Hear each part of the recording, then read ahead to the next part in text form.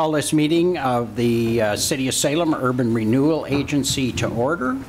And we have guests this evening to lead us in the Pledge of Allegiance from Troop 150 in West Salem. Brendan Robertson and Ian Hertemp, come on down and take us through the Pledge of Allegiance. And thank you very much for being here this evening. Okay.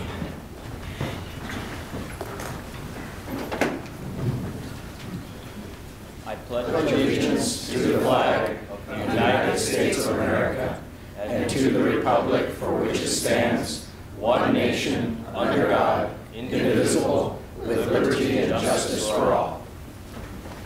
Thank you very much, gentlemen.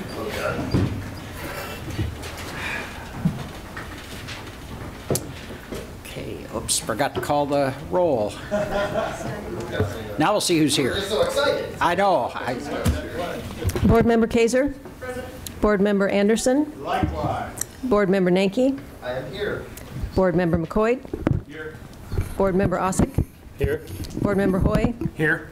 Board Member Cook? Here. Board Member Lewis? Here. Chair Bennett? Here. Councilor McCoy. Additions and deletions? We have no additions or deletions. Okay. Right. Do you have anyone for public comment? No one has signed up for public comment. Did anyone want to address the Urban Renewal Agency? All righty. And the consent calendar. I move approval of the consent calendar. Second. Go through it. Why don't you? At the minutes of the February 12th Urban Renewal Agency meeting.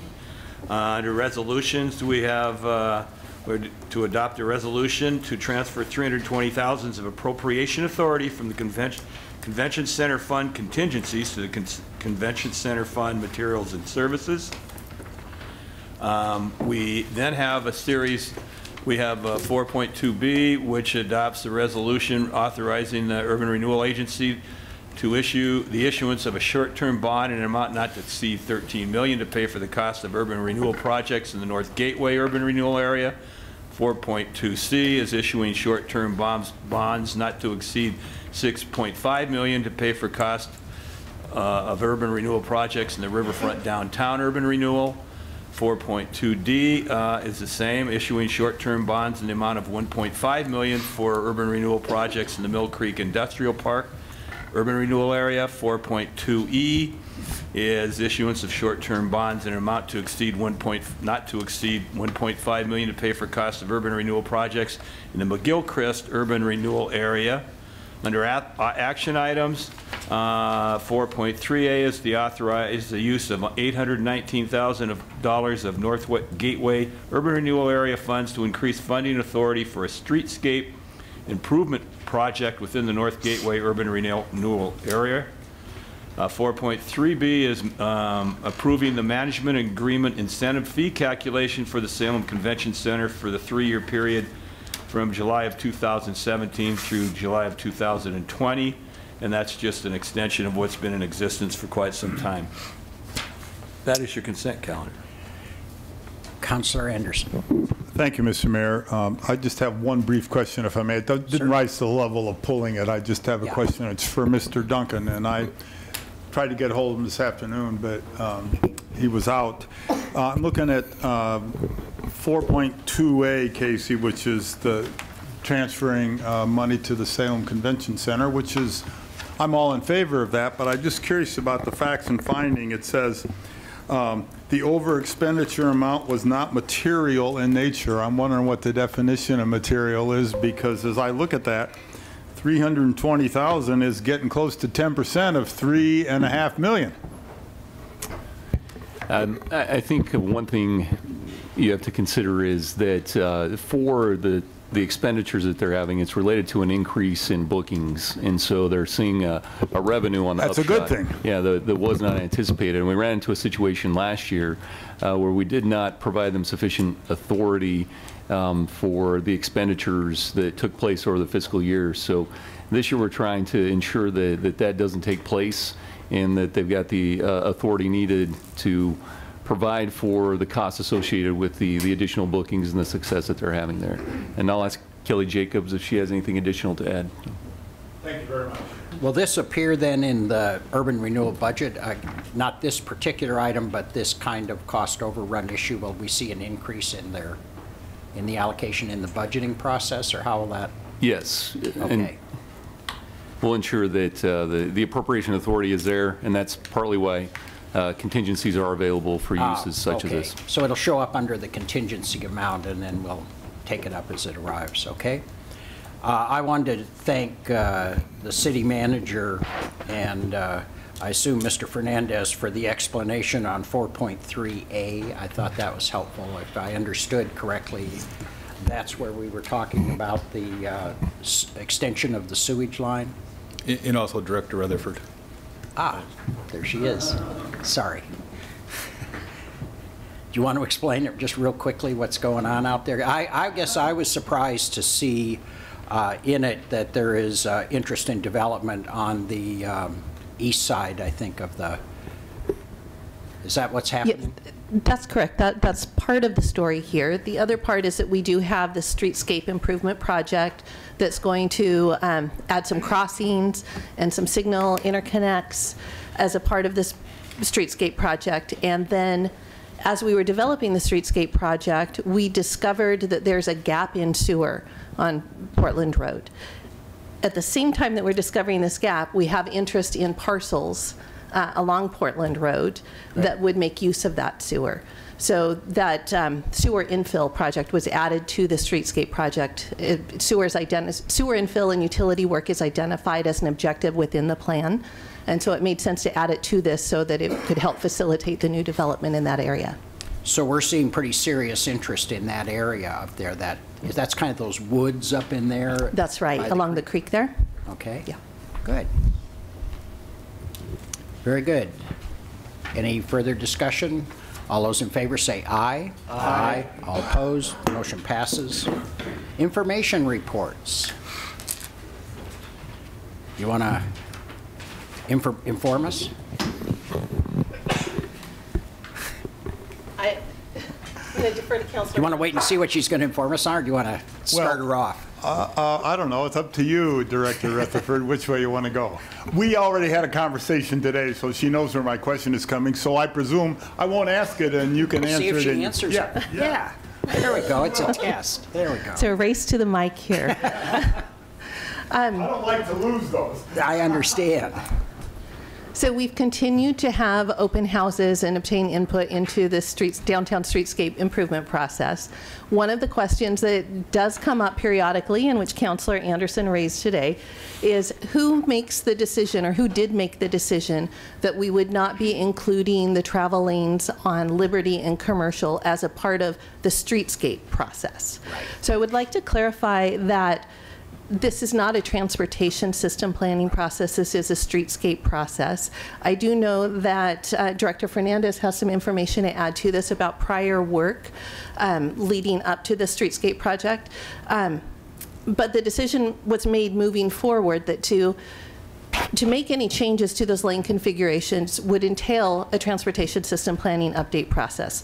We also have the downtown congestion study that's just kicking off to look at improving the traffic flow through downtown rather than slowing down the traffic flow through downtown, and how we can relieve that congestion. So as a part of the streetscape design process, to be able to move forward with some of these improvements, the decision was made to not look at reducing these travel lanes as a part of this project, but to look at what we can do in the sidewalks and maybe in parking spaces so that we can move forward with improvements in a timely fashion rather than kind of slowing down everything until the transportation system planning work could occur.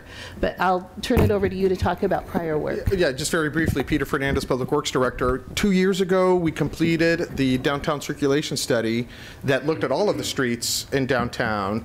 At that time, the decision, and the council adopted that study, and at the time we reduced the lanes on Commercial Street, went from 4 to 3 and did the shared bike lanes on both sides.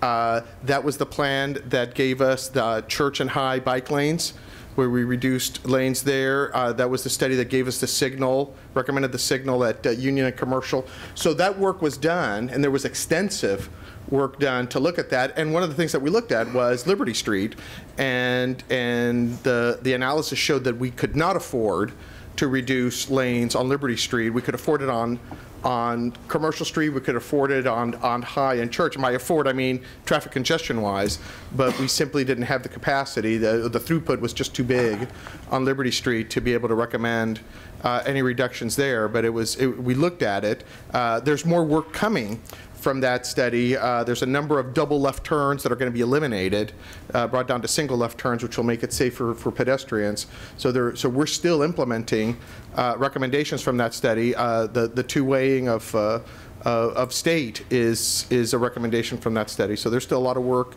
to be done there. But I think what happened here is that work was already done. That was already adopted by council. Work is being accomplished there. So the streetscape is really about what's happening on the sidewalk, not the street system. What I hear you saying, I think, just to make sure I understand it, is you're not foreclosing future discussion of changes on Commercial, Liberty, or any of the others. It just is going to require a more comprehensive process that includes additional transportation studies if it's ever going to go that direction. Well, a comprehensive study was done, okay, and was reviewed was put out to the citizens, was approved by the council. If council wants to look at it again, then we can look at, I mean, we can always look at it again, but at this point, that was just finished 2 years ago. I mean, we're still doing improvements based on those recommendations. Councilor Anderson. Thank you. I am interested, Director Rutherford, in what you just said about Commercial and Liberty, because when you look at the actual document here, it just says travel lanes, narrowing downtown streets, which to me implied everything, all streets downtown, but what you're saying, it's Commercial and Liberty, which are the state highways, and also I would guess Marion and Center, which go to the bridges. Those are the ones that we really have the problems with, not as much with the other east, west, and north, south streets. So I would add Trade and Ferry and Front to the list. We're getting pretty much all of them now, aren't we? However, we are leading into the streetscape project, and it's kind of on hold right now until we complete the design elements. It's to two-way Court Street and State Street. So those are still on the topic for discussion, yes. Okay, great. Thank you. Anything else you want to highlight? Okay. Okay, very good. That appears to have completed the agenda. We are adjourned. Okay?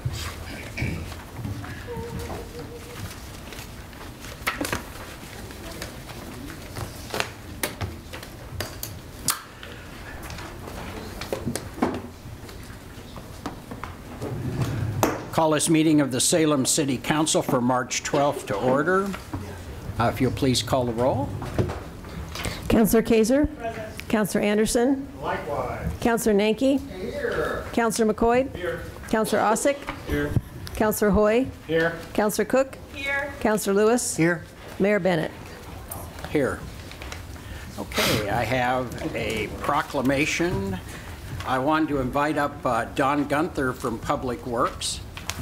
There he is. Don's been part of the city's tree crew for almost 18 years, and the lead tree trimmer. You all wanted to know who trims the trees. We now know who Don is. And Don is on the board of the Oregon Community Trees Advisory Panel for Oregon Department of Forestry's Urban Forestry Assistance Program. So we asked him to receive the proclamation on cherry trees. And let me just read that. Whereas the cherry tree is an essential part of the city of Salem's history, culture, environment, and economy, and whereas Salem's first cherry festival was held in 1903 with a 3-day celebration, and whereas in 1907 the Pacific Coast Association of Nurserymen adopted a resolution declaring Salem to have the greatest and finest display of cherries known in history. Whoa. And they're out now. And whereas in 1913, the Salem Cherryans organization was established to host an annual Blossom Day, and whereas in 1986, the city of Salem and Kawagoe City, Japan entered into a sister city relationship to strengthen the bonds between our cities, and whereas in 1992, more than 150 Akabono flowering cherry trees were planted on the Capitol Mall, and whereas in 2017, Oregon's Legislative Assembly adopted Senate Bill 146, designating the third Saturday in March as Cherry Blossom Day, and whereas residents and visitors enjoy strolling under the cherry trees in the Capitol Mall, admiring the blossoms and observing the history recorded on the stone pavers, now therefore I, Chuck Bennett, Mayor of the City of Salem, hereby proclaim March 17th, it's this Saturday, 2018,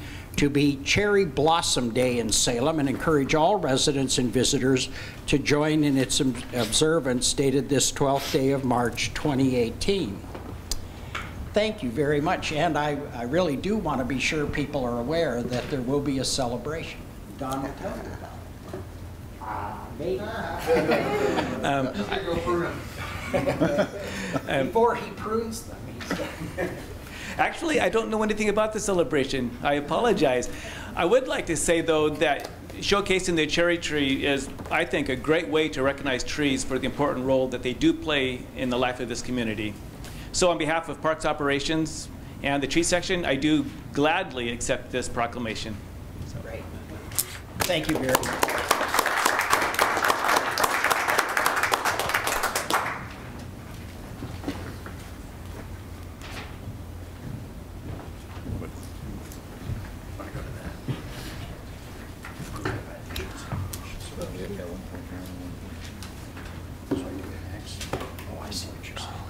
Okay, you want to give me a motion on additions and deletions? Yeah.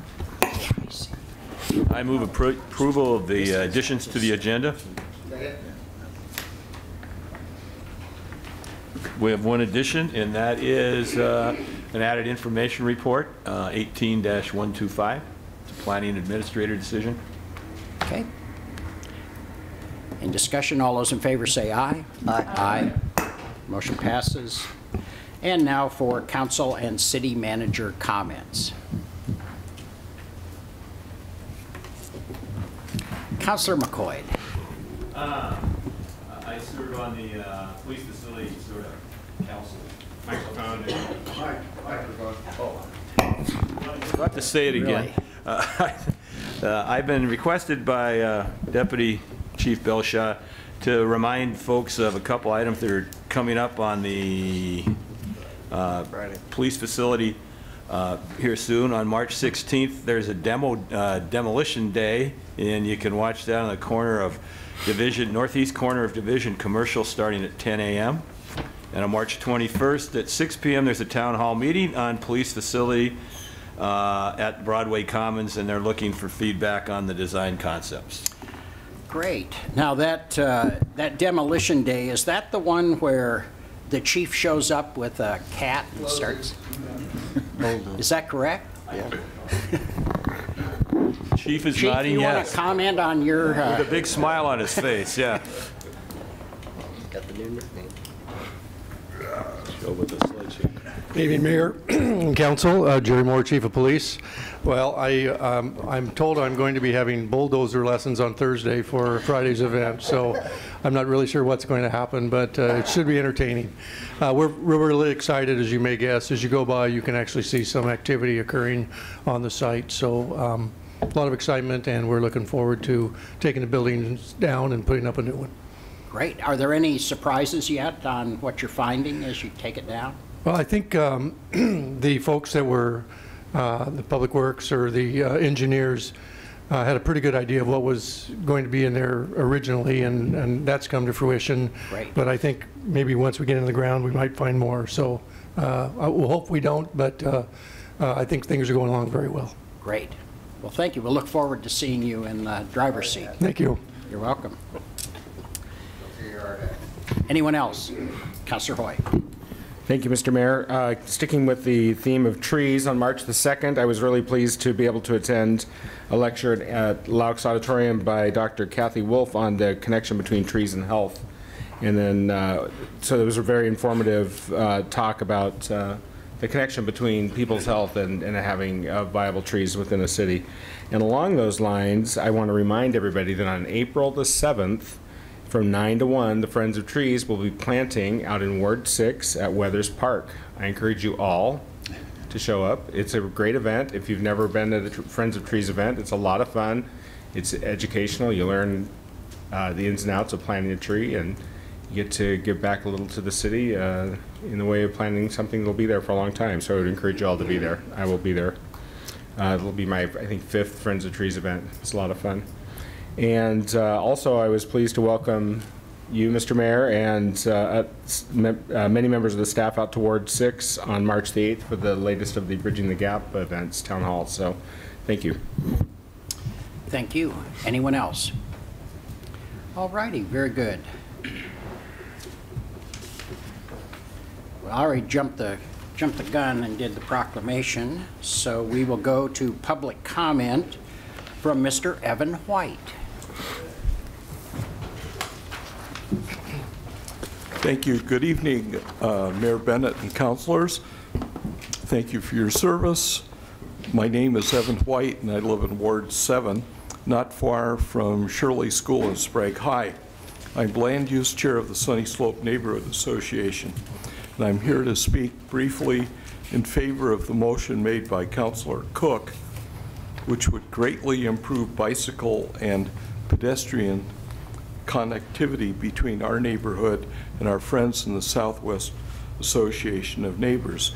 The so-called cemetery trail is adjacent to Bellcrest Cemetery.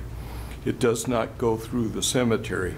It goes through the woods next to the cemetery and provides a way for us to walk or bike to Candelaria and Laurel Springs, and prepare to get very muddy at this time of year.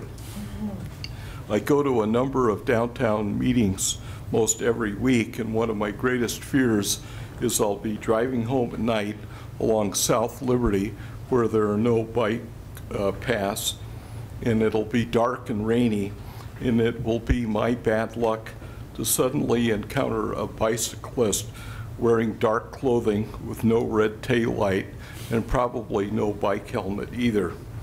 We must find safer ways to get around town for those who cannot afford to own a car. Generations and generations of future Salem residents will thank you for your foresight in voting in favor of Councilor Cook's motion. Thank you. Thank you. Any questions? Thank you very much, Mr. White. Is there anyone else that wanted to address the council tonight? All righty, thank you. Consent calendar. Mr. Mayor, I move approval of the consent calendar with the following one poll. Item 3.2A by Councilor Kaiser. Second. Okay, want to run through what we're... Sure. We've got the minutes of the February 26th City Council meeting. Under action items, 3.3A, we're authorizing the city manager to execute an attached purchase and sale agreement to acquire real property located at 4493 Hayesville Drive Northeast. And this is to purchase a site to build a new pump station for one that's failed. 3.3B is a subordination of a home investment partnership single-family rehabilitate deferred payment loan for a property located at 1350 Peace Street Southeast. This basically means we're going to, it's over $20,000, under $20,000, the city manager can take care of this. Over $20,000, council has to approve basically taking a second, being number 2 in line if something happens on this loan. It was a $20,000 loan to help them improve the property. What this will do, the city's at no risk, is if once the home is sold, we'll recover our money and the loan will be repaid. That is it. Any discussion? All those in favor say aye. Aye. All opposed, motion passes. We were very late. Okay. All righty. What do we got here? Councilor Cook, you have a motion? Yes, Mr. Mayor. I would move that council direct staff to present the council with a resolution initiating amendments to the Salem Transportation Systems Plan and Comprehensive Park Systems Master Plan to add additional trail connection between Dogwood Street Southeast and Croisan Scenic Trail, and upon adoption of the master plan amendments, direct staff to acquire the additional sections through land use conditions or direct negotiations. Second. Any discussion? Councilor?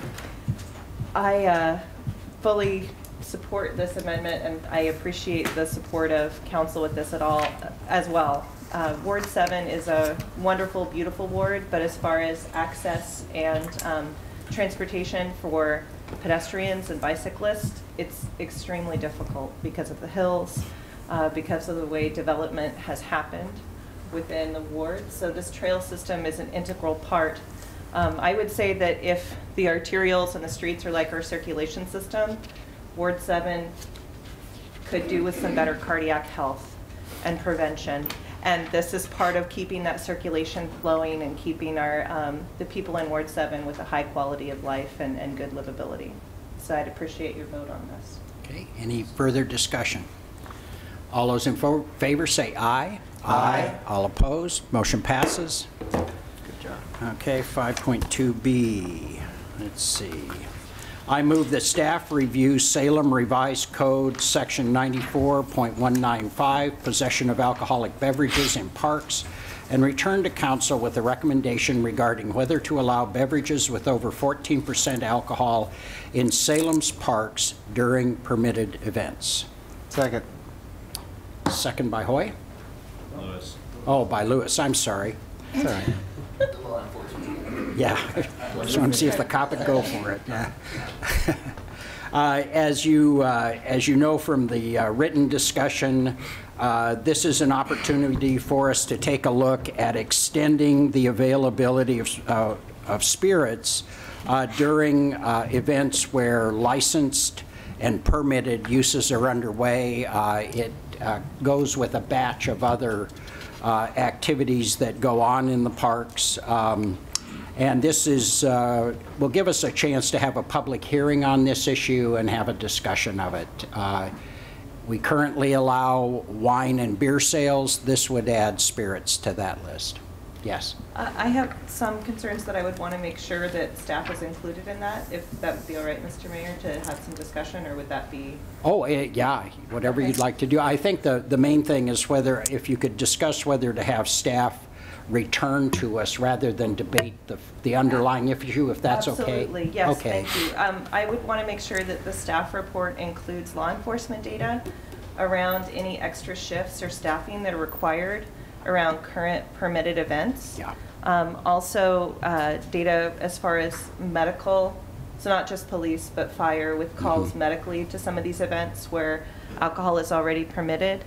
I would also like to see that impact on the budget as far as staffing is concerned, and additional data from within our community, because this is a systemic change that could impact the community as a whole.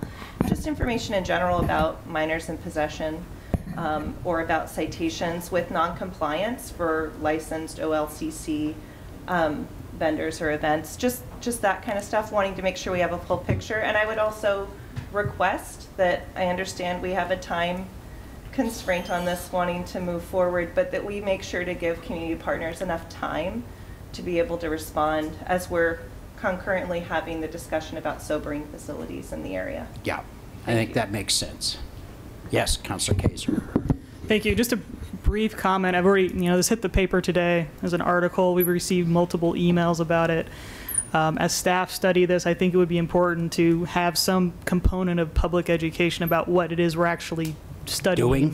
Because there's confusion already among the public about we're just going to have alcohol for sale all the time in all the parks, and it's just, so there's already misinformation out there about. Yeah, and there will continue to be misinformation, I'm sure, but let's sort of clarify briefly what it is we're talking about. We're talking about events that already occur, sort of the Bite and Brew, and I think the skating rink served beer and wine and others, and this would add. No, Mr. Mayor.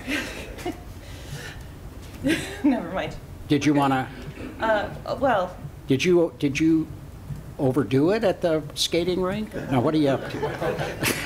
I think that if we're if this is a testimonial, we can. I think if we're having a discussion about social availability and norming within our community, that we make sure that we're being data driven. As Councilor Kaiser said, there's a lot of misinformation out there, and within our own cultural norms, there are some pervasive myths as well. So I would welcome, I mean, I understand it's not staff's responsibility to reach out to the hospital to look at alcohol-related injuries and how they may ebb or flow given the season. We're right around St. Patrick's Day, where I know staffing can ramp up for certain events. Yeah. As the only injured party during the opening of the rink, I don't drink, so that was just on me. I ended up on my head. I don't, just so that doesn't get counted, I guess. This is, I think it's mainly an opportunity, and I agree with you. I don't disagree with you at all. This is not to open our parks to being allowed to bring beer or wine or spirits to our parks. That is not allowed under, and that will not be changed. This is the events where we have OLCC licensed vendors in a controlled environment being able to provide one additional service. So, but I think we need to explore all of that. I think you make a very good point. I have absolutely no disagreement. Okay, all those in favor of the motion say aye. Aye. All opposed? Motion passes. Okay. And we're to information reports. The poll. The poll. Councilor Kaiser, you are going to treat us to this one. I am. I move staff recommendation. Second. Second by Hoy. Discussion? I really just wanted to pull this just to highlight all the work that staff has done on the State Street corridor study. I've been following this since before I was on the council. It's been going on for, I think, over 2 years. It's one of the best public outreach efforts I think I've seen the city conduct. There have been dozens of people that have attended the public meetings. There's a website, there's been surveys, there's been canvassing, outreach to the businesses. It's really a model for how this process should work when we're undertaking large planning issues. And I just really wanted to say kudos to Eunice and to Lisa and Norm and everybody kind of on the staff with this. So I'm really excited this is going forward, and I completely support it.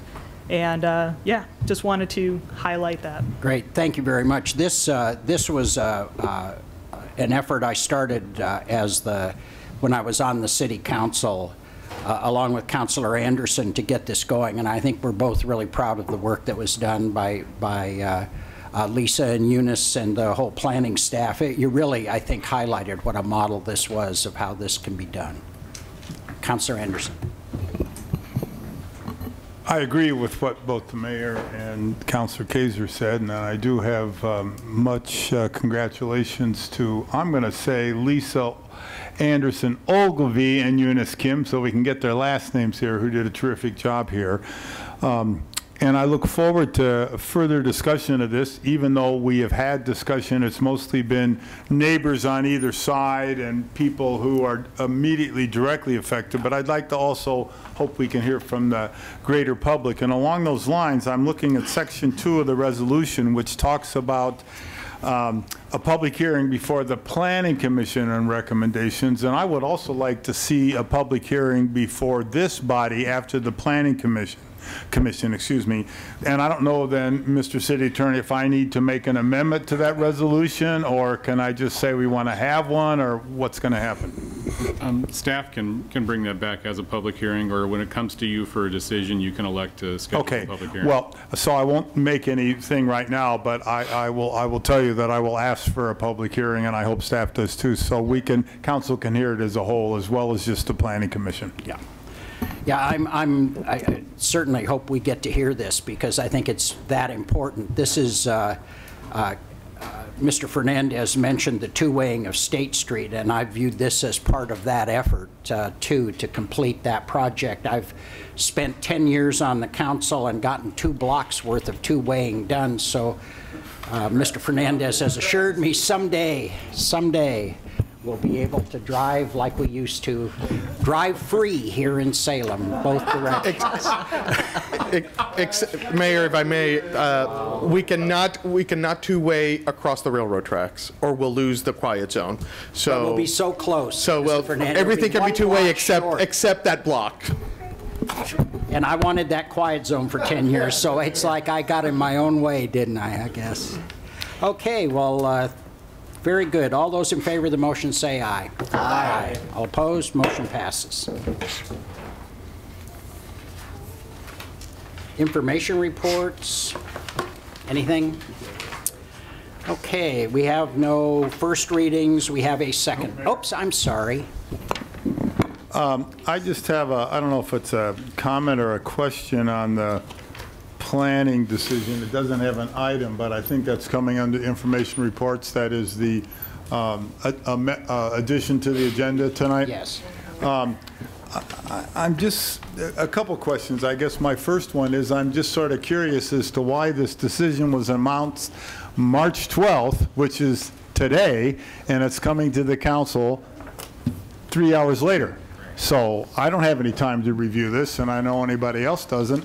And so how can I make any decision if I might want to call it up or might want to look at it? So is there some sort of time-based issue here that a decision had to be made by today, and as opposed to putting this on the agenda for 2 weeks from now?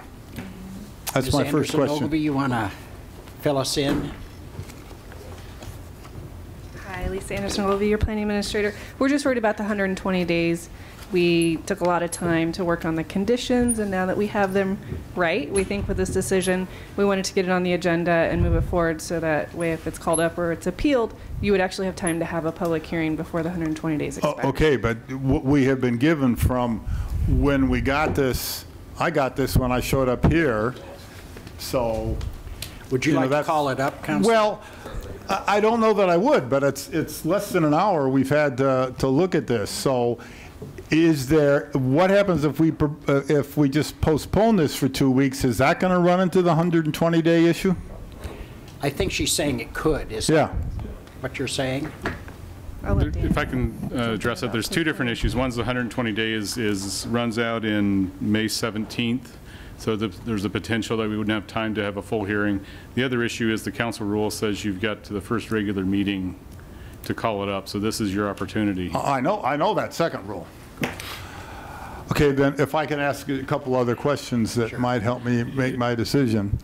I hesitate to use the words perused and scan again like I used last meeting, but how is this connected to the Lone Oak Bridge situation, and how is it connected to the Berndt property that we moved toward establishing a special reimbursement district, and now we postponed, we're looking at that again. So how does this connect? So this property is just south of the Berndt property. It's not currently inside the city limits, so this is their first step before they come forward for annexation.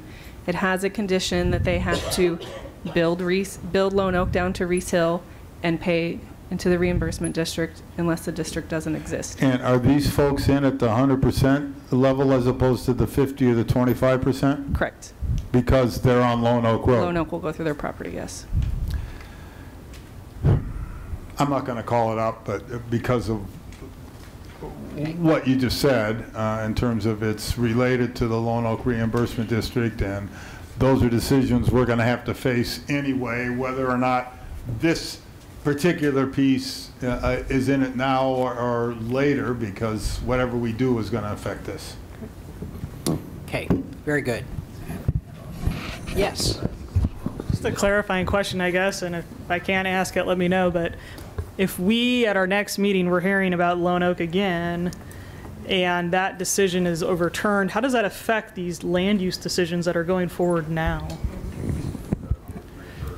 The conditions for this particular decision and the variance modification, which was on your agenda last meeting, both tried to anticipate that alternative. If the district were to go away, the requirement to build the improvement is still there, and the condition provides that they can, pay a fee in lieu towards constructing portion of the improvements, as well as building the southern extension of Lone Oak. Okay. Is everybody okay? All righty. All those in favor of not doing nothing, we'll go on ahead. Very good choice. Okay. Go to the second reading then. Ordinance Bill Number 2-18, an ordinance declaring certain territory located at 5500 block of Skyline Road South, annexed to the City of Salem, prescribing zoning and withdrawing the territory from the Salem Suburban Rural Fire Protection District. Councilor Kaiser? Aye. Councilor Anderson? Aye. Councilor Nanke? Aye. Councilor McCoyd? Aye. Councilor Osick? Aye. Councilor Hoy? Aye. Councilor Cook? Aye. Councilor Lewis? Aye. Mayor Bennett? Aye. Okay. Motion passes. Okay, this is our last chance for public comment. Does anyone want to address the council? Okay, then we are adjourned.